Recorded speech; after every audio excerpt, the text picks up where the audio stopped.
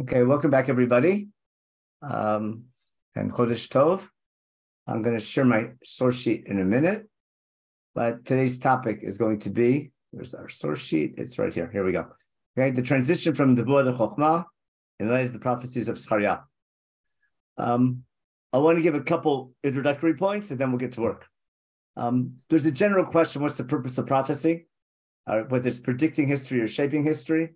It's a well-known argument, but in regular jargon, people think someone's a prophet. He has the ability to predict what's going to happen in the future. And when you study, I get background noise. Give me a second. I'll mute everybody. Oh no, if I mute everybody, I won't hear you guys.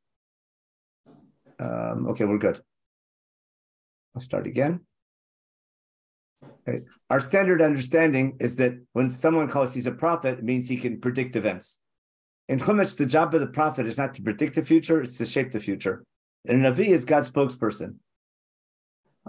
Now, a Navi is not only judged by his ability to predict the future. If you're going to judge a Navi, his purpose, and whether he's successful or not, if he has the ability to shape the future. Now, everyone knows that the books of Nevuah, the Tanakh, closes in the beginning of the Second Temple period. The final Nevi'im, or Haggai, Zeharya, and Malachi, they're at the beginning of the Second Temple period. I'm sure we're familiar during the second period after Ezra and Nehemiah. There is no more Nevuah. And the question comes up, why did Nevuah stop? So there's a rabbinic statement, we'll see the Gemara very soon, we'll begin, that at a certain point, Nevuah stopped and Hokhmah took over. It was called Chacham Adif B'Navi. A wise Torah scholar, sort of better or preference over a prophet. But I want to try and explain today what was the reason for that and what's the underlying message behind that transition, what's called from Nevuah to Hokhmah. So we're going to get to work, and I'll share my source sheet. Here we go. I'm going to begin with the famous Talmudic source in Masechet Baba Batra, Daf Yud Bet, Amar Rav Dimi, Dimin Haifa. Okay. Miyom shachar Beit HaMikdash ditlan nevuah min haNevi'im v'nitna lachachamim. From the time the Beit HaMikdash was destroyed, the Nevuah went from the prophets and was given to the wise men. Now, the question is, which Beit HaMikdash is it talking about? What would people say? Is this talking about the first Beit HaMikdash being destroyed or the second? Any suggestions? Okay. First. Okay. If it's the first, then, but there's still Nevi'im in the beginning of the second. On the other hand, the last several hundred years of the Second Temple period, there's no Nevuah. And there was no Nevuah before it was destroyed. So it makes more sense, it's probably referring to the first. Okay? Then it asks the question, Atu Chacham Lav Navihu? And I want to use the first, you'll see why I'm saying that in a minute. But isn't a Chacham like a Navi? So he says no. Af al pishin Navim, even though it was taken away from Navim, Chachamim still have the ability to maybe understand or shape the future. We'll see in a minute.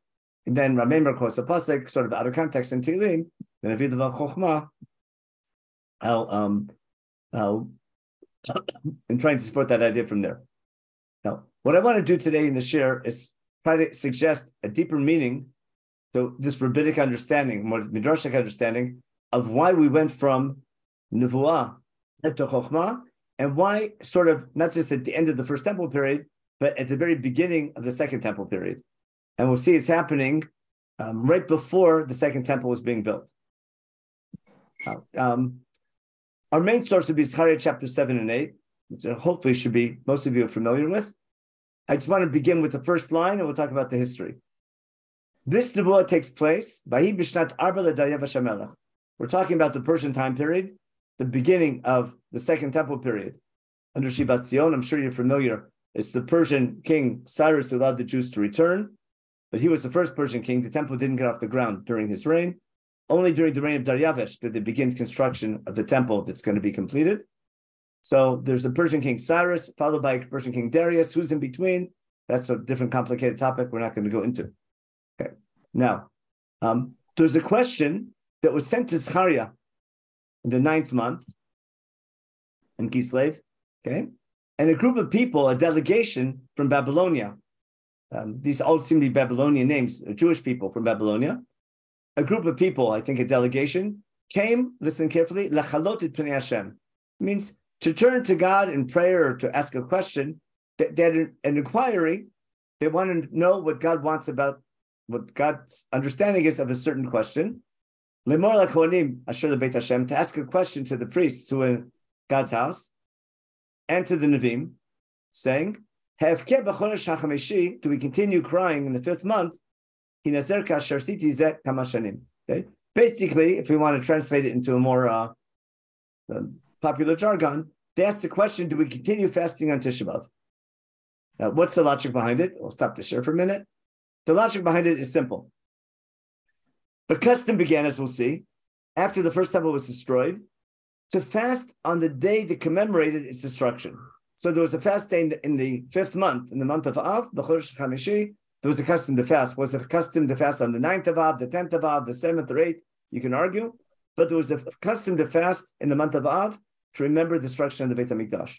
And we'll see later on there are actually 4 fast days. In historical order, on the 10th of Tevet, the day the city was put under siege, a year and a half before it was destroyed. We're talking about the dates of the end of the first temple period. Then when the walls were breached in Tammuz, several weeks before it was destroyed, a fast in the month of Av when it was destroyed, and a fast in the month of Tishrei, what we call Tzum Gedaya. After that was assassination, there was hope maybe a small group would remain. That was called the Sherit HaPlita. The last remnant was still in Judea. They were exiled as well, or they weren't exiled, they actually ran away to Egypt, and there was no longer Jewish presence in Israel. But those 4 events are called the 4 fast days, which I'm sure you're familiar with.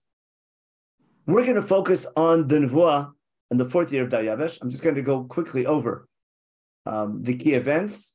I'll just show you in the book of, let me share my screen, from the book of Ezra real fast.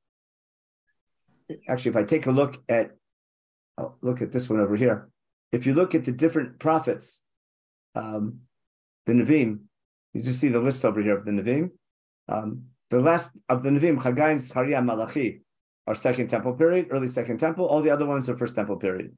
If I look at the Ketuvim, I'm not sure the dates of many of them, but again, the final books are Esther, Daniel, Ezra, Nehemiah, which is the beginning of the 2nd temple period as well. So we're talking about the beginning of the 2nd temple period. If I go to the book of Ezra, in the 1st year of Koresh, the king of Paras, that's when Koresh gives his famous declaration about allowing the Jews to return to build the Beit HaMikdash. If you know your book of Ezra, in chapter 4, the building doesn't get off the ground. The enemies of Yehuda, the local population, gives the people returning to try to build the Mikdash a hard time. And the local population weakened the hands of the people of Yehuda and scaring them from building. And here's the famous historical line. They hired lobbyists to the Persian authorities to stop this idea of building the temple from the time of Koresh until the reign of Daryavesh. Meaning there's a building freeze from Koresh to Daryavesh. During Daryavesh, we get the temple off the ground. And we'll see in chapter 6 of the book of Ezra, this is already in Aramaic, we get the final date. What are we told? And here, the elders of Jews built and prospered with the help of Haggai, Zeharya, and different kings. And the house was finished being built on the 3rd day of the month of Adar, which was year 6 of King Daryavesh. Meaning the 2nd temple's construction is completed in the 6th year of Daryavesh. And if you remember from the book of Haggai, it began, just go quickly to the book of Haggai. They break ground in the 2nd year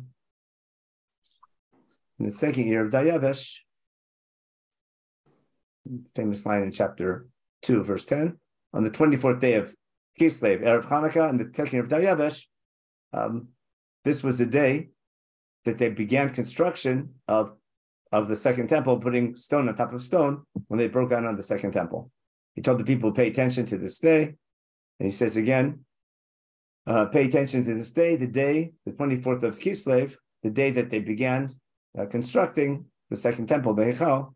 And he gives a famous Nevuah, hoping to return to prosperity and to sovereignty. So again, if I want to sort of summarize the key years we're going to talk about, let me share my other file. Just quickly, year 1 in Koresh begins what's called Shivat Sion. the return of the exile. Then there's the gap. Who's in the gap? It could be Achashverosh, it might be Cambyses, different topic. In year 2 of Daryavesh, about 18 years later, it's described in the book of Ezra, they began construction of the temple. On year 6, we saw the temple was being finished. Okay? Then there's another gap in the book of Ezra. And then we jump to the year of 7 of Artaxerxes, and then year 20 and 32 and 34 of Artaxerxes. That's Ezra and Nehemiah. But remember, Ezra and Nehemiah are not Nevi'im, and they're in Ketuvim, and they don't give prophecies. Then God doesn't speak to them. They might speak on behalf of God. They lead the people, but they're in Ketuvim and not in Nevi'im. I'm pointing this out because the last dated Nevuah we have in Tanakh, there might have been Nevi'im later. That we can't prove for sure. But the last time there's a dated Nevuah in Tanakh is the 4th year of Daryavesh. That's my key point. It means between year 2 of Daryavesh and year 6 of Daryavesh, between the breaking ground on the temple and its completion, there's an event. Chapter 7 of Zeharya is in year 4 of Daryavesh. It's halfway through the construction of the second temple. It's the last dated Nevuah in Tanakh. Hope that's clear. The last time we have a Nevuah with a date. And that's the day that the second temple isn't built. It started, it's not finished yet. And therefore, if I want to be technical, there is no dated Nevuah once the second temple was built. Now, I want to take this Nevuah of year 4 of Daryavesh and use it as a springboard to understand why we go from Nevuah to Hokhmah. So let's get to work. Okay. Now, what was the question they asked? They asked the question, do we continue fasting in the 5th month? And I'll get to the English Hebrew version in a minute, but I just want to do God's first answer in Pasuk Daled. Vayidvar Hashem tzvot elai lemor. God told Zeharya the Navi, tell the people who inquired about fasting on Tisha B'Av, go tell the people, and more kol amars, tell the people who are asking this question, and the Kohanim, who their question is being sent to. I call this a Jewish answer. God answers the question with his own question. Because you might have been fasting on these different fast days. God's saying, have I been fasting? When you eat and drink, you're the ones eating and drinking and not me. In a sort of sarcastic way, what is God saying? Or through the Navi? Saying, I didn't ask you to eat, I don't ask you to fast. Which I like to sort of paraphrase. God is saying, don't ask HaKadosh Baruch Hu's D'Rabbanan is only D'Oraita. Meaning, there's no law in Chumash, or no law by Nevi'im, that you have to fast on the 4 fast days to commemorate Jerusalem. That was a rabbinic decision. The people took upon themselves the custom of fasting. And when they asked God, should we continue fasting on Tisha B'Av or not? God's answer is, don't ask me, ask yourselves. That's not a question for me. You decided to fast, it's up to you. Now, there's 2 ways to understand their question. Are they sure now that the temple is being finished? And they're asking, once the temple is constructed, is there any reason to fast anymore? Or are they asking, is this really happening? Meaning they've been, they've been disappointed before because some 20 years earlier, they started working on the temple and it stopped. The temple was destroyed 50, 60 years earlier. And they've constantly been disappointed in all their attempts to rebuild it. And now, are they asking, are we going to be disappointed again and it's not going to get off the ground? Or is this really the final one? Because they could be asking a question, a technical question. Is this really happening? Is redemption really going to be complete? Or are they asking, assuming it's complete, do we continue fasting? No. But God takes this opportunity, this question, to say what you should have been asking. I'll give a little story that used to happen all the time. In Yeshiva, Rav Lichtenstein, Olav Shalom, used to have what's called a tish with his students. So someone would ask a question, and usually the questions would be a little off topic or something, and he would say, here's what you should be asking.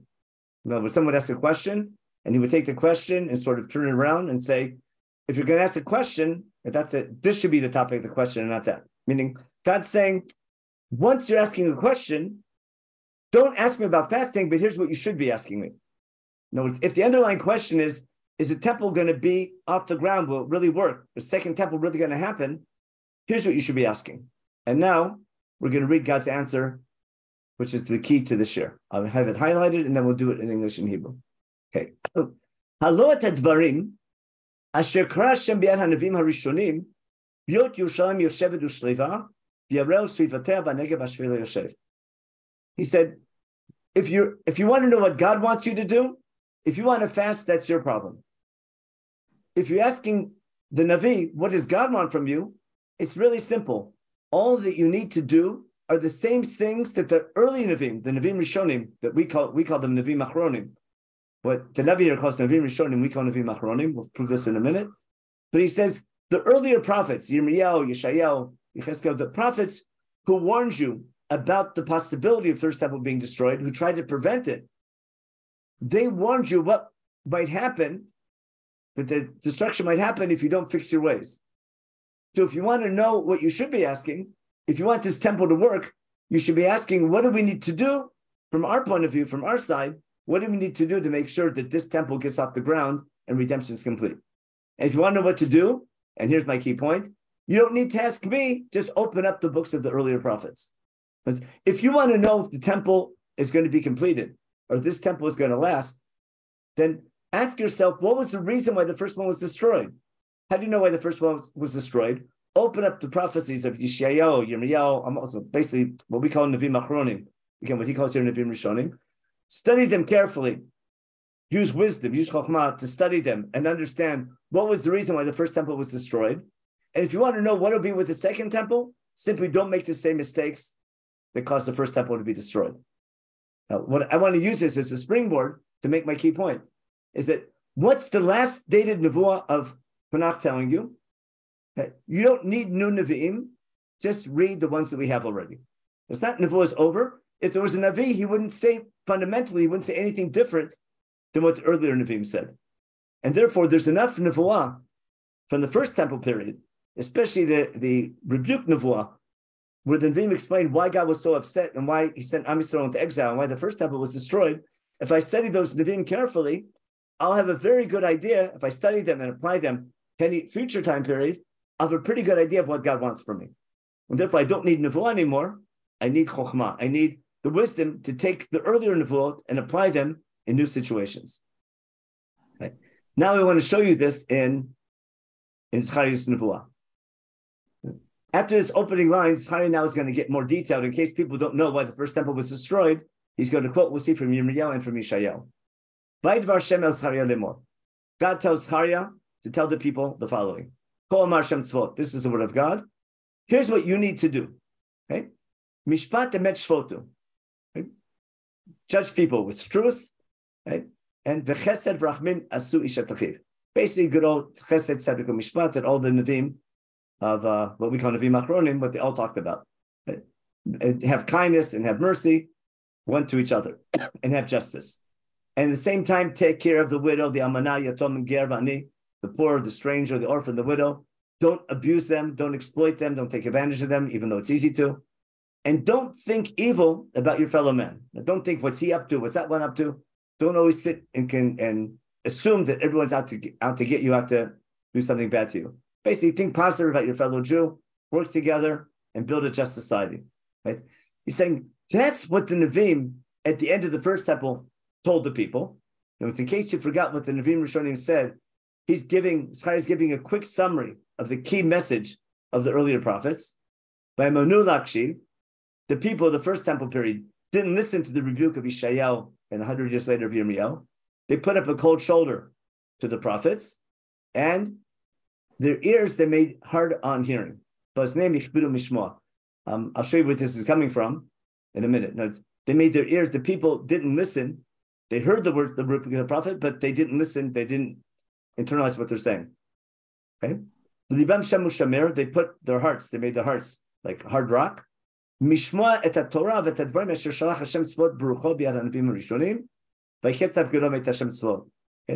got super angry at his people because they didn't listen to the rebuke of the earlier Nevi'im. Now, I want to suggest where this phrase is coming from. Their ears they made were hard of hearing. Anyone know? I'm going to put people on the spot, but I'll share my screen. If you have it Tanakh with you, It's a famous Nevuah, maybe not, should be a famous Nevuah, of Isaiah. If you have a time, you can open up Isaiah 59, Nun Tet. And here we go. I'll share my screen real fast. If I open up the book of Isaiah, chapter 59, listen carefully. 2 lines, okay? The Navi says as follows. Hey lo katzra yad Hashem Hoshia. God's hand is not too short to help you, to save you. V'lo kavda ozno mishma. Here's our phrase. And God's ears are not hard on hearing. We're going to see this thing going to repeat itself later on in Zeharya as well. It means God is able to hear your prayers and God is able to help you. Why isn't God listening to your prayer? Right? It's your sins, it's your bad behavior that's dividing between you and God. And you're sinning, that's causing God to hide his face from you and not answer your prayer. Hester panim is always when God doesn't answer prayer. Not God isn't watching, but God doesn't answer prayer because he's not deserving of his help. And he gives the reason why, because your hands are full of blood, your fingers are full of iniquity. Everyone's speaking lies, not being truthful to one another. Your tongue is full of wickedness. No one calls out for justice. He goes on and on. Now, why is this? Besides, it's an important message, but I think that's what Zeharya is referring to here. At the very end of this Nevuah, when God is really angry, remember, there's no truth anywhere, okay? And everyone, there's evil going on everywhere, and God's going to see, and he sees there's no justice, and therefore God sees that no one is taking responsibility. Remember, like Moshe Rabbeinu, no one's taking responsibility, okay? And therefore he's going to put out, and he's going to do justice on his own. Now, what will happen? Ultimately, because we're God's people and are breathing with ever, ultimately, God will bring redemption to Tzion. Right? Who will God finally bring redemption to? To those who do proper repentance. Okay? Now, God will never be so angry that he'll cut off his relationship with us forever. But ultimately, God will bring a redeemer to Tzion. Redemption will come to Tzion. For who? For those who repent from their sins. Fix their ways. Why? Because I have this covenant with you, that says, and my ruach will be with you forever. Okay? And it won't leave you, and it shouldn't leave your mouth and your arms and from your children from now and forever. I'm sure this looks very familiar. Okay? Now you understand why we quote this in davening. It's our last prayer. It's the final prayer after our prayer. Remember, it's the end of davening, as we do Shmoneh Esrei as our prayer, and we have a final extra prayer with Shevach before, with Ashrei and Nevuah B'Tzion. Again, we're making one last final prayer. We'll begin with this parak in quoting from Isaiah Nun Tet. Ask almost anyone who says this every day. Almost no one knows where these speaking are coming from. But to appreciate why we say it in davening, you have to understand the opening lines of the parak of why God knows. This pasuk is in context why God doesn't answer prayer. If God doesn't answer prayer, it's not God's fault; it's your fault, and it's because of your behavior. No. Why did I bring that down? I want to show you again why the Navi is saying there's enough prophecy before the second temple is finally rebuilt that I don't need new prophets. I simply have to study the existing prophets, and I'll get a good idea of what God wants me. If I want to shape history, I'll have a good idea of what causes temples to be destroyed and what causes God to bless his people, what causes God to curse his people. Let's continue now to our source sheet, and the rest now is going to be in English. Okay. And with Hebrew English. Now, so this was, again, in chapter 7 in Zeharya. God gives this answer, and now he explains why the first temple was destroyed, and hence, if you want the second temple to work, don't repeat the same mistakes of the first temple. Now he explains what happened. Vahi kasher kara v'lo shameu, just like God called upon his people at the end of the first temple period, and they didn't obey, they didn't hearken his words. When they called out to me, when the Babylonians came in and destroyed the temple, Am Yisrael called out to God, and God did not answer their prayers. Okay? And that's why I called upon you to repent, you didn't repent. I sent the Babylonians to punish you. You rebelled, I told you not to. And when you prayed to me, save us from the Babylonians, God did not answer your prayer, because when I called on you to do tshuva, you didn't listen. And that's why I'm not answering your prayer. The same thing that we saw in Isaiah chapter 59. Okay. And therefore, what did God do? Vesarem, I'll call it goyim. I scattered them on all the nations. I sent them to Babylonia, and to Mesopotamia, and some to Egypt. Nations they didn't know before, out of the Tochacha. The land was desolate. Remember this phrase that's from the Tochacha, from people passing by. A beautiful land became desolate. Got it? Now, just a review of the key events. Again, I don't want to do the history by Sheni, just to show you this is the last day of Nevuah in Tanakh.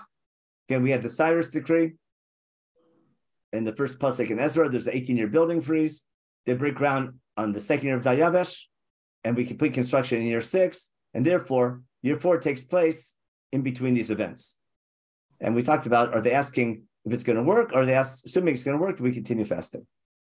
Now, Zeharya continues. He doesn't end here, because ultimately he's going to give them an answer. Now he's going to explain what I call redemption is a two-way street. If you want the second temple to be successful, here's what you need to do. Okay. Vayidu Hashem tzvot lemor.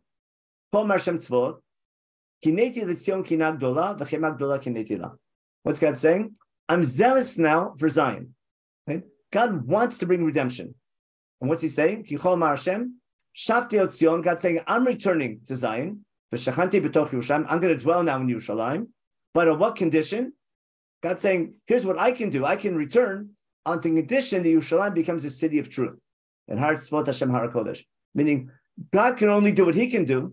God can't make Yerushalayim a city of truth. We have to make Yerushalayim a city of truth by the way we behave there. And that will allow God's Shekhinah to return to the city. He'll say this theme over and over again. Again, this idea of redemption being a two-way street. One of the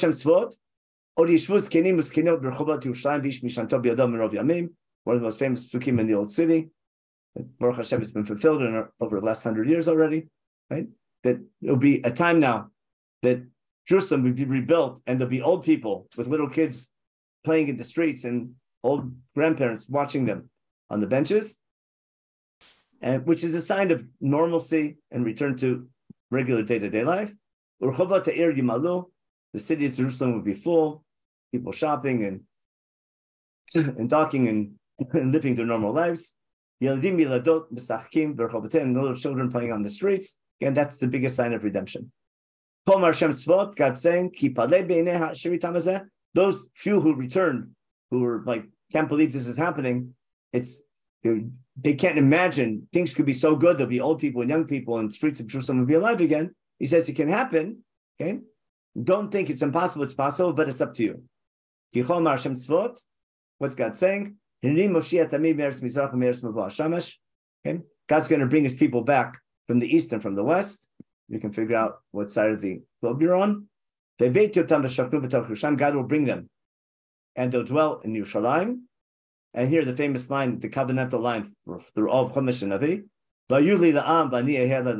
Remember the fourth cup? Right? They'll be my people. I'll be their God. Okay. On what condition? Right?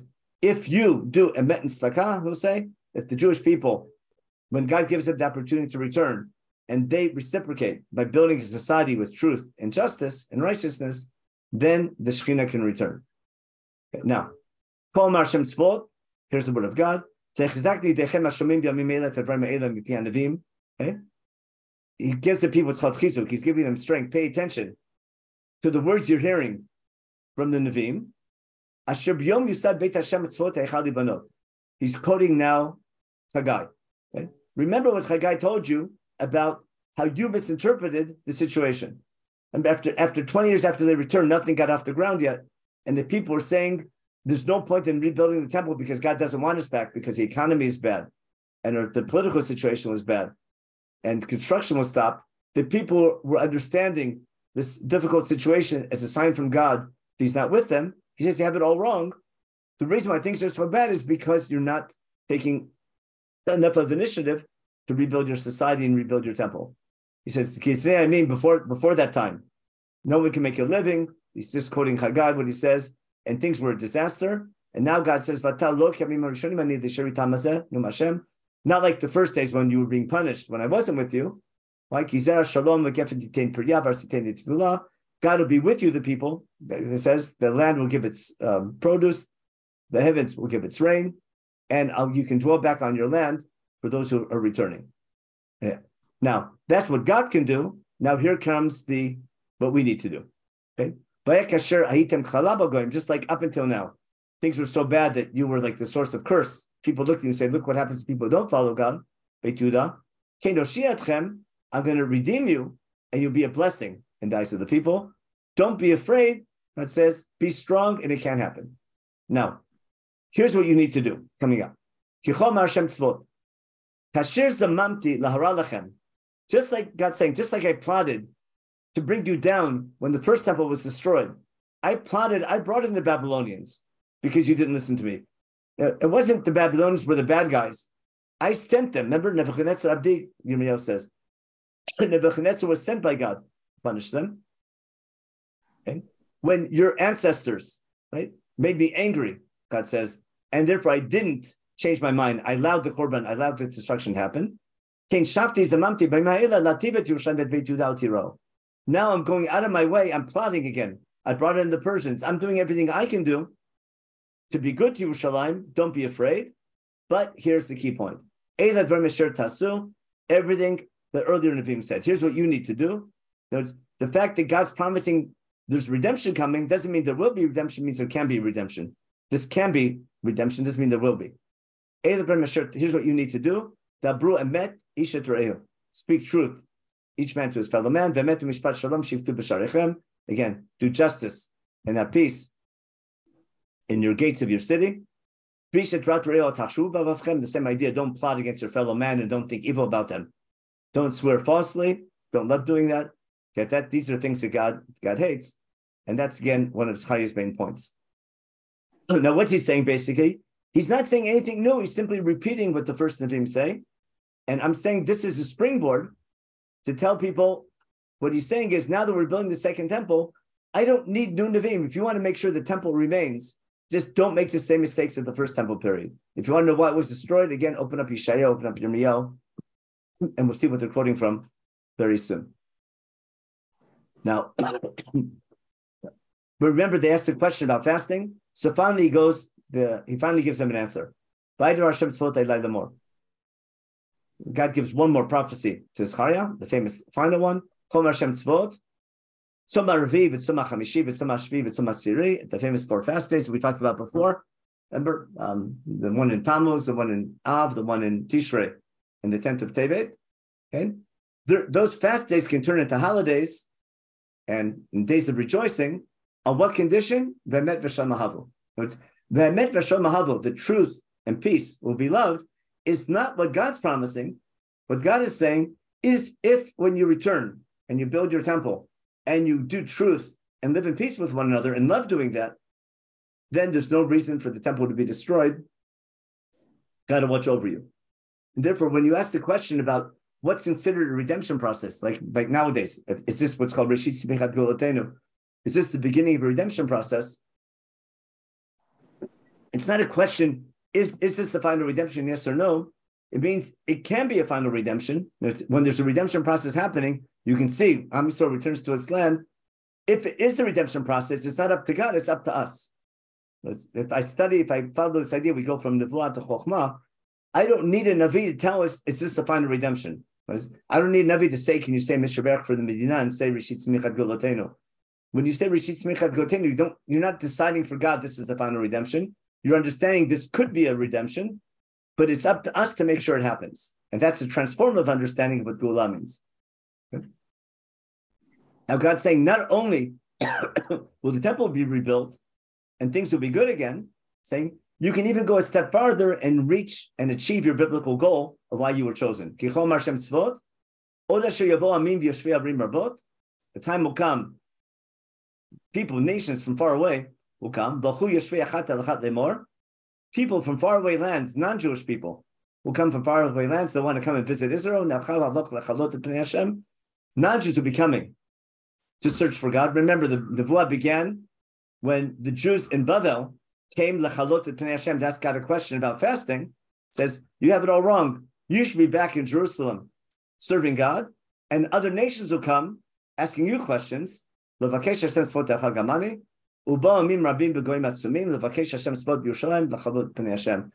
can be so good, not only that you'll have a temple, if you're acting properly and you return, things will be so good that other nations will look up to you, and you'll be this Am Chacham v'Navon that other nations will appreciate.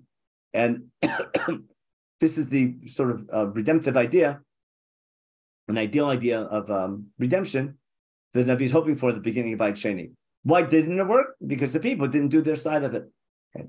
The famous line at the end, the last line of the chapter, last line of the prophecy, is that at that time when other nations will come, it'll be so crowded in Yerushalayim, right? There'll be people waiting in line, 10 people waiting in line for the audience of a Ish Yehudi, holding the beggar, holding the garment of an Ish Yehudi, waiting for his guidance, saying, Nechai we want to follow you, we want to emulate you, we want to work with you, because we heard that God is with you. Meaning, and that's Zeharya's ultimate hope, that not only will Jews be coming back to ask questions about fasting, but rather Jews will come back and rebuild Jerusalem and rebuild a country and be a nation that sanctifies God with a just society, and non-Jews will come for the audience of an Ish Yehudi, will guide them. You know this shir on Megillat Esther, this phrase Ish Yehudi is 2 times in Tanakh. It's here and it's in and Megillat Esther, where the Ish Yehudi should be in Yerushalayim, instead he's in Shushan Abirah, and his name is Marduk. Now, so I want to show you who are these Nevim that Zeharya is quoting. Well, we saw one example from Yeshayahu. I'll bring one example from Yirmiyahu. We'll go back to Yeshayahu again. Remember, his main thing is, what is it that you need to do to make sure there's not a Churban? So if we look at Yirmiyahu chapter 7, that's a chapter where Yirmiyahu predicts that the temple might be destroyed. Yirmiyahu, remember, doesn't predict the temple will be destroyed. He said it might be destroyed. It's up to you. He predicts for sure the Babylonians are going to take over your country because you didn't follow God. But to the last minute, the Jews can prevent the temple from being destroyed if they listen to the Navi, accept Babylonian rule, and fix their society. And now here's earlier, right, before that decree came down, what Yirmiyahu was saying to prevent the destruction of the temple and prevent Jerusalem from being destroyed by the Babylonians. Again, Hadavar Sha'yer Yirmiyahu Beit Hashem Lemor, Amod B'Shar Beit Hashem, stand at the gate of the house of God. The Karat Hashem et Hadavar Hazeh, give the following message to the people. To what people? This is the Nevuah of Yirmiyahu to the people coming to the Beit HaMikdash at the end of the first temple period, before it's destroyed. This is about 15 years before it's destroyed. There are people coming to Yerushalayim and davening. This is the 4th year of Yehoiakim. Later we'll see in chapter 26 we have the date for this Nevuah. And people are coming and praying to God, save us from the Babylonians. So what's Hashem tell Yirmiyahu to tell the people? So here's the word of God. Improve your behavior and your thoughts. Darchem is what you're doing. Malachem, what you plan on doing. Then you can remain and dwell in this city.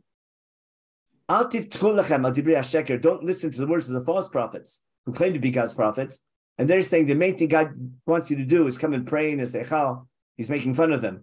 That was the false prophets, who are God's prophets, misleading the people, thinking the only thing God wants is sacrifices and prayer.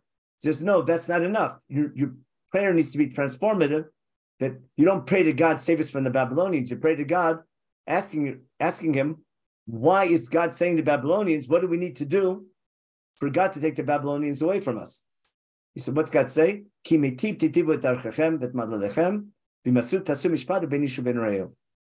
you do that, there won't be a destruction. That's exactly what Zeharya is quoting, isn't it? That's my key point. Zeharya is simply quoting the Nevim Rishonim. Here's an example from Yirmiyahu. Zeharya we don't need the Nevuah. We simply have to read the existing ones, and we can learn from them. We can use Hokhmah to apply it. So you don't pray to God to save us from enemies. You pray to God to remember how you need to behave so God won't send an enemy to punish you. So improve your ways, improve how you're acting. Do mishpat ben ishu ben re'eh. Word for word that we saw in Zeharya. Same thing. Ger yatom v'almana tashoku v'dam nakiyat tishbu b'makom hazeh. And again, don't follow other gods as well. Then vishikanti etcha b'makom hazeh. Then you can remain. Just as a reminder, let's go back to we saw the same words in Zeharya, in the beginning of our source sheet. What does Zeharya say? Remember, Kol Mar Hashem. Sorry, what do we have right over here? We had it here. Kol Mar Hashem Svot Mishpatim Et Shpotu Chesed Asui Shetachiv Amar Begir Met Al Tashoku Vish Rat Isha Tachiv Al Tashu Bavavchem. Remember, he's quoting exactly Yirmiyahu, and that's why I quote Yirmiyahu. This high is quoting the Nevuah Rishonim have to be Yirmiyahu. Okay. Then Vishikante Etchem B'Makom Hazeh, and then the Shekhinah can remain there. What's the quote we had from Isaiah? Remember the famous chapter 2 in Isaiah, the verse about other nations coming? The famous Nevuah of the famous vision of Yeshivat ben Amos, the one that makes it to the Isaiah while outside the UN. The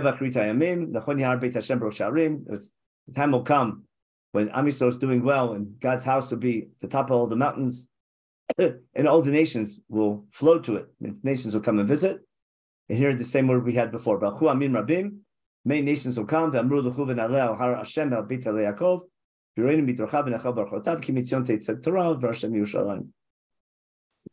the song very well, but basically things will be so good, other nations will be coming to us. And that's exactly what we saw before in Zeharya, right? So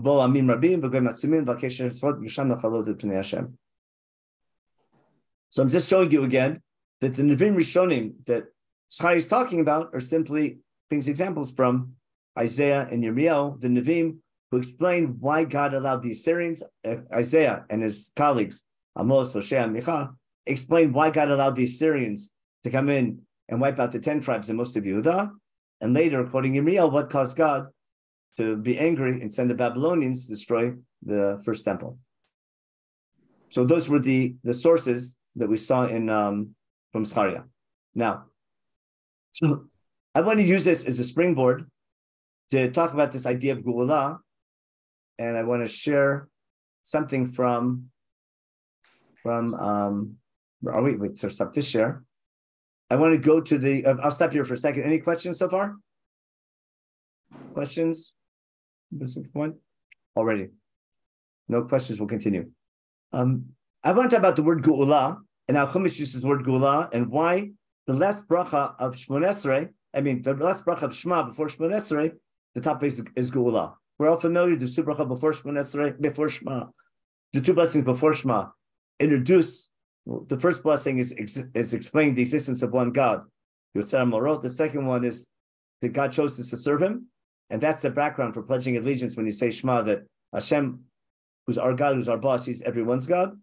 And therefore we're chosen to serve him. So that's the pledge of allegiance we say twice a day or 3 times a day.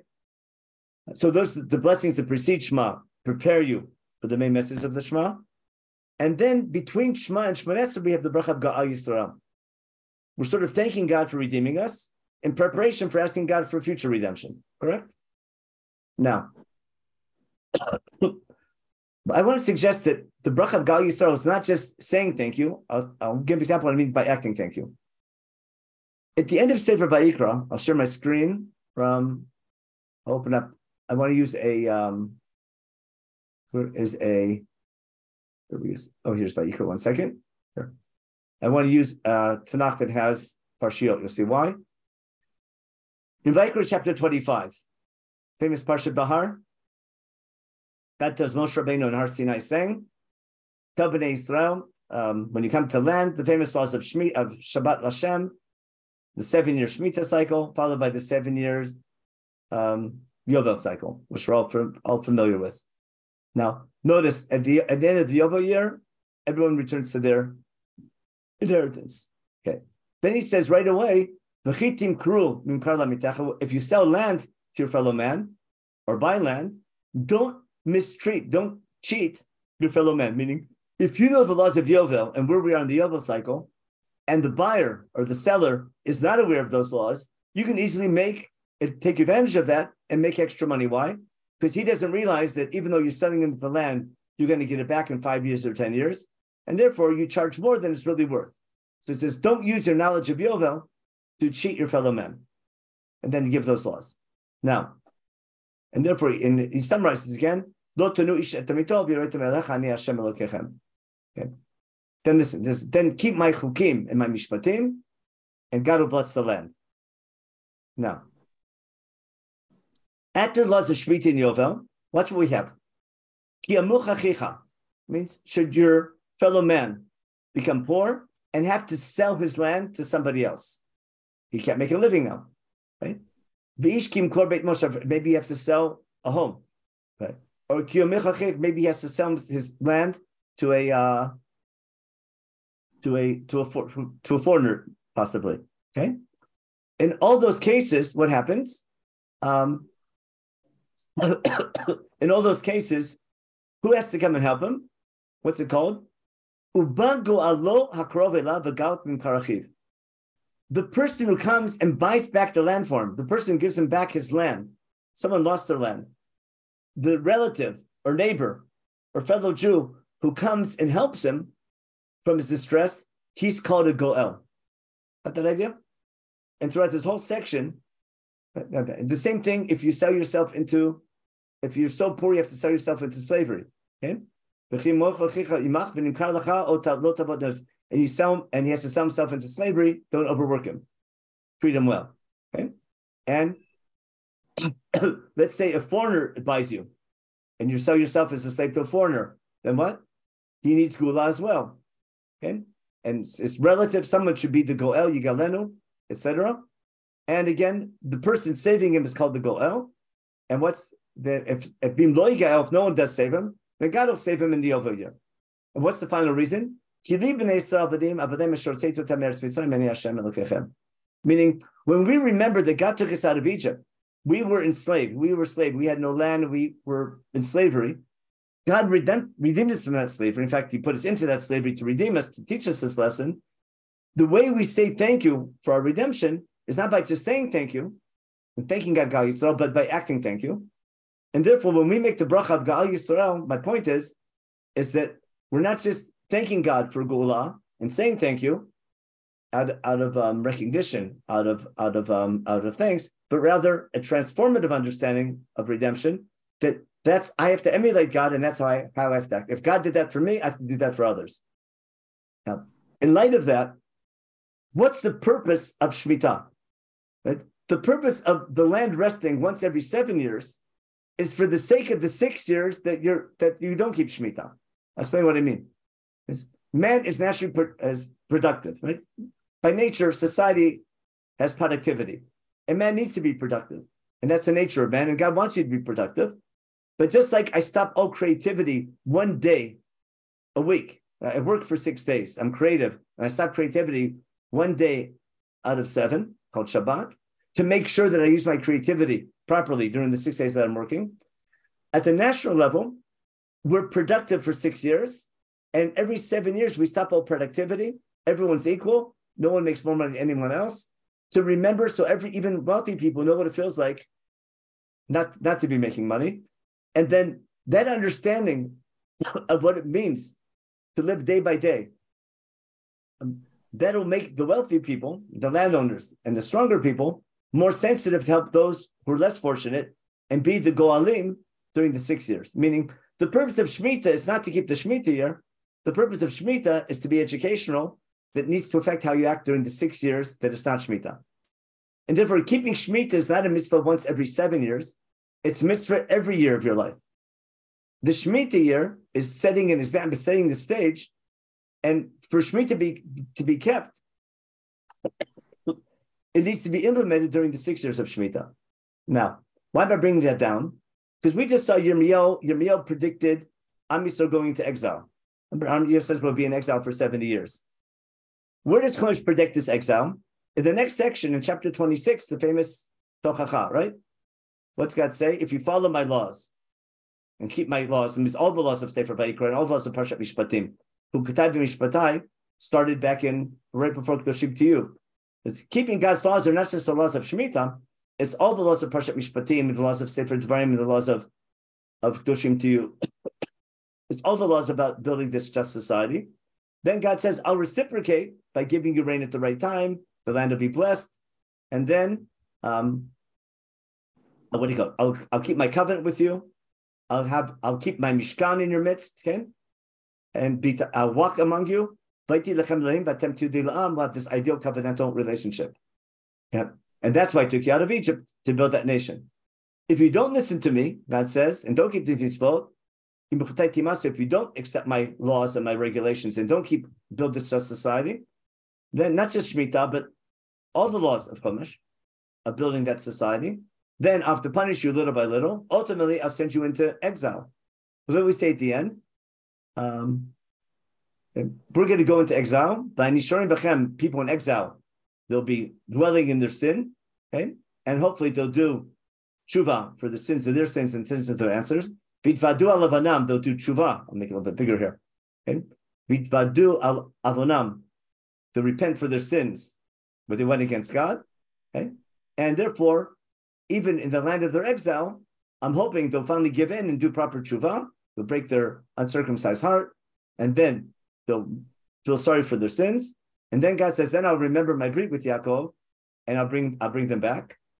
And now, in almost an ironic, almost a satirical way, God's saying, when they're in exile,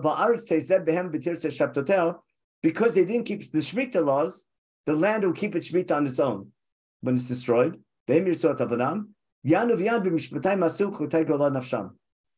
want to say here, we don't go into exile because we don't keep Shemitah on the Shemitah year. We go into exile because we don't keep the theme of Shemitah during the 6 years when it's not Shemitah. And then this fits Yirmiyahu perfectly. Being the purpose of Shemitah is not the land needs to rest, some mystical idea that you have to make sure, leave the land alone because it's holy once every 7 years. Your society needs to take a year off every 7 years. And that experience of the 7th year has to affect how you act during the 6 years. And that's when you keep Chukotay v'Mishpatai. That's when you keep all of God's laws of earlier in Sefer Vayikra, of Doshim to you and of Parshat Mishpatim and of Sefer Devarim, of building a society that will represent God and sanctify God in our day-to-day lives. And therefore, it's not that we go into exile because we don't keep Shemitah in the Shemitah year. We go into exile because we don't apply the Shemitah idea during the 6 years when it's not Shemitah, because those are the Mishpatim that we have to keep. Ironically, when we go into exile, the land will keep Shemitah without us because we're not there. But it's not that exile happens because of the loss of Shemitah. Exile happens because we don't apply the concept of Shemitah and we don't apply its message in the 6 years that we're working. And in that way, then the Nevuah of Yirmiyahu and Yeshayahu fit perfectly with Parsha B'Chukotay. And therefore, even when we're in exile, okay, God doesn't leave us forever. Because I'm their God. He'll remember the Brit and ultimately bring us back again. And that's why he took us out of Egypt. And that's what hopefully he'll redeem us again. And then we summarize, these are the Chuk Mishpatim and Torah. That's review not just of Parsha Bahar, but of all the laws in Vayikra. In fact, according to Ibn Ezra and according to Chazal, it's talking about the laws of Parsha Mishpatim as well, that we get at Har Sinai. And it's covenantal, Asher Natan Hashem Beino Ben Bnei Yisrael. Meaning these laws of Har Sinai, that God will be the reason for either blessing or curse, is not just on the laws of Shemitah themselves, but all the laws of Hokhmah. Shemitah is simply a law that's going to make sure that we keep them properly during the 6 years that it's not Shemitah. So that's what I want to share with you on the idea of Gula from Vayikra. Now, so to summarize, what I'm trying to show you is that basically what the Nevi'im did, the Nevi'im took their understanding of Hokhmah and applied it to their time period. And of course, God guided them and God tells the Nevi'im, warn the people, if they don't fix their society properly, there's no point in Am Yisrael being in its land if it's not sanctifying God in their day-to-day life. He'll warn them, he'll give them warning, 10 years, 20 years, 30 years. If they don't get the message, ultimately God will have to bring a foreign enemy to throw us out in case we don't do proper tshuva. So what God is basically telling the Nevi'im is that what makes or breaks the future of the Jewish people, what makes God either to bless us or curse us, is a function of our deeds at the society that we're building. That's the message that the Nevi'im say over and over again. The people don't internalize that message. Instead, they just turn to God. They think God's working for them. They pray to God, save us from the Babylonians, but they don't pray to change their behavior. And that's why God brings punishment. He says, God will bring you back, but when he brings you back, he wants to make sure you get the message right.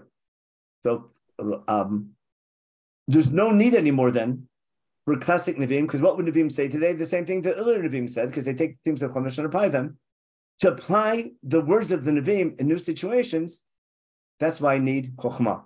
What's the Chacham do? The Chacham takes the Nevuot of the earlier Nevi'im, be Yeshayahu, Yirmiyahu, Shea, Amos, Micha, and the themes of Chumash, and all the history of the First Temple period, and he can take that and apply that to any new situation. How to apply it? You need to be Chacham, you need to know Nevi'im, you need to know Torah Sheba'al Peh, you need to know history, Jewish history, outside history, you need to understand your own time period, and how to apply that in any given generation. That requires Hokhmah, not Nevuah. We don't need God to predict events. God gives us a pattern. I need a Chacham to guide us how we have to be paved to be deserving of God's help. And that's my idea of why we go from Hokhmah, from Nevuah to Hokhmah. Not that Nevuah is over. The job of the Chacham is simply to apply the themes of Nevuah to new situations. And that's why Yom Shachar Beit HaMikdash, basically, as soon as the second temple is built, there's no longer Nevi'im getting a message from God to tell the people what to do. Because the last message God tells Zeharya is, you don't need any more Nevi'im, just open up what he called Nevi'im Rishonim. Hope that's clear. Got my point? Is that the final dated Nevuah of Tanakh is where God's telling the Navi, tell the people they don't need any more Nevi'im. Just open up what the earlier Nevi'im said and learn from that, and then you'll know what God wants you to do. If you want to fast on the fast days, that's fine. But you're fasting, remember not what happened, but why it happened, but what needs to be. And if you really internalize the message and do it right, the fast days can become holidays because there's no reason to remember. Okay, Navi has a question. What's the difference between Torah message and Navi? No, basically, the Torah is the key message of Chumash, how we have to behave. The Navi applies it during situations in the time of the Shoftim, in the time of First Temple period. It applied it. And then between the themes of Chumash and their application in the First Temple period, I combine them together. I think I apply them to a future time period. In other words, I need Chumash and Navi to know how to apply them. There's one other chat. One other chat was, line breaking occasionally. I'm sorry about that. Any other questions? We're good. My time's just about up. Okay, so everyone have a good day. Wait, one other question. How do we know who's the Chacham? That's a good question. Who's the Chacham? A Chacham is someone who, what do you call it? Who applies, if you study Nevi'im and see what people are saying, if it fits with the themes of Nevi'im, then you're in, then I guess you can call him a Chacham. No, maybe not Chacham, someone uses Hokhmah. Again, that's the question, which prophets you listen to. God holds the people responsible for listening to the false prophets in the time of Yirmiyahu. The false prophets were saying, Yirmiyahu is saying God wants you to repent and improve your behavior. The false prophets are saying God just wants you to daven all day long. And they're being punished for listening. Nevi'im have to say what people need to hear, not what they want to hear. There's tendency of leaders to say what people want to hear, not what they need to hear. And God punishes people for listening to leaders who tell them what they want to hear, not what they need to hear, because they should know how to ask and what to ask for. Because they're also, God gave them Chumash to learn. And one other chat here was, okay, who's a Chacham, and thank you. Okay. So everyone have a wonderful day and a Chodesh Tov and a good summer. And hopefully, maybe someone's listening to how to apply that today. I don't think it's very hard to figure out. But what type of behavior God's happy with nowadays and what people would be disgusted with, just listen to the news and you have a pretty good idea. But if we're not acting kind and just and not thinking bad about one another and doing mishpat and stakah and, and serving God properly, I think it's not too hard to figure out what God would want nowadays. Okay, so everyone have a good day, and I'll turn off the recording.